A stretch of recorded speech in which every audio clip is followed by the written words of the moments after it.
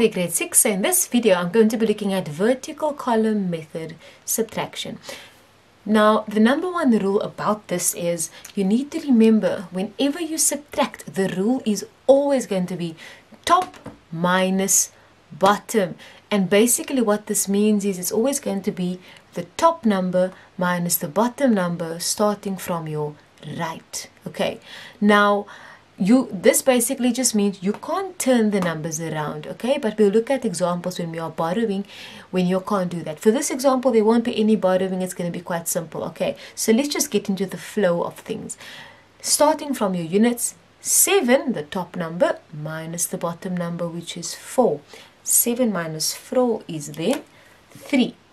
3 minus 2 is then 1. Now remember, this is actually a 30 minus 20 is equal to a 10, but we'll focus on one column at a time to make it easier for subtraction. Alright, 6 minus 5 is 1, 4 minus 1 is 3, and 5 minus 3 is 2.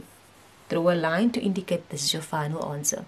Again, just look very carefully. Each number is written in its columns neatly. Do not write your numbers skewed. It will make things very complicated for you when it comes to examples where you need to borrow. In this example, we're going to be doing borrowing. Again, the number one rule for subtraction is always going to be top minus bottom. Okay, so starting from your right. Okay, in your units, you're going to start from the top. So 0 minus 2. If you have nothing, you can't take away 2. You have no sweets, you can't take away 2 sweets. Okay, so what I'm doing is I'm going to borrow from my tens. So I borrow 1 from my tens. There's a 4, I borrow 1, there's 3 left. And the 10 that I borrowed, I put over here. So now I have a 10 minus 2, which is then equal to 8.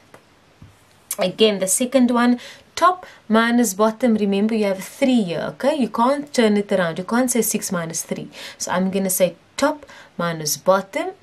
So 3 minus 6, can I do that? If I have 3, can I take away 6? I can only take away 1, 2, 3, right? So I'm going to say borrow from my hundreds over here. So if I have 7 in my hundreds, I take 1 away. I now have 6 left. And the one that I borrowed, I put in the place of the 10, so I have 13, right? Please note, that is actually a 100 that you carried over, and that's actually a 3. So technically, this 13 is actually 130, okay? So 130 minus the 60. But we're going to look at it as 13 minus 6, which is equal to 7. Right, again, top minus bottom, 6 minus 1 is equal to a 5. Just note that's a 600 minus 100 is equal to 500. 2 minus 5, oops, I can't do that. I only have 2. I can't take away 5, alright? So I borrow again from my 6. So the 6 becomes a 5. The one that I borrowed, I put over there next to the 2. This now looks like a 12 minus 5. 12 minus 5 becomes 7, and 5 minus 3 is a 2.